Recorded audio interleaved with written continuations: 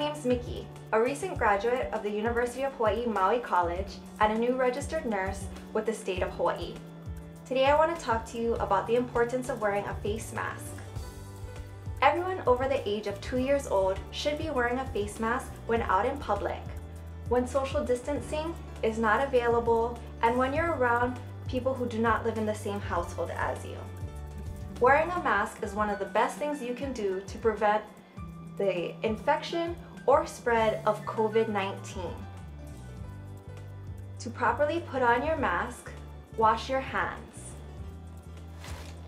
Have clean masks stored in resealable bags.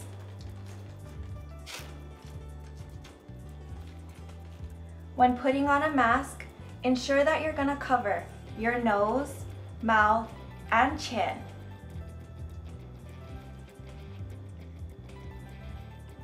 If your nose or chin is showing, you're not properly protecting yourself. To take off your mask, you'll want to wash your hands again. Remove the mask without touching the front part and return it to a resealable bag to take home and wash.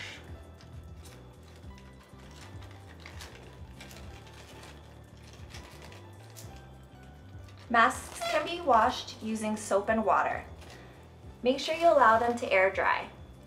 After removing your mask, make sure to wash your hands again. If you're not sure how to wash your hands properly, see our other video. Stay safe out there.